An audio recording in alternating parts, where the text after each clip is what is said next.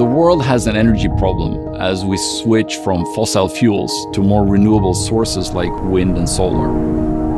When the wind is not blowing, or when the sun is not shining, customers still want electricity. We need to apply technologies that can stabilize the system. The city of Uppsala is growing, which means that there is an increased need for electricity for industries and businesses, but also for electrified transportation. These batteries support the city of Uppsala with extra power when it's cold during the winter.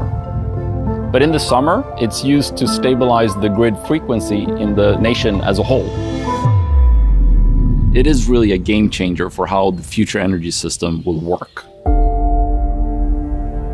With the Vattenfall item platform, we can steer large things like these batteries, but also we can steer smaller things like an EV charger for an electric car.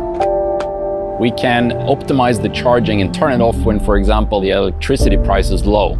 But we could also turn it on and off when we need to support the grid. This platform is a collaboration between Vattenfall and Microsoft. Microsoft is providing its powerful IoT and cloud technology. By further refining this technology, we can really look forward to a fossil-free future for everyone.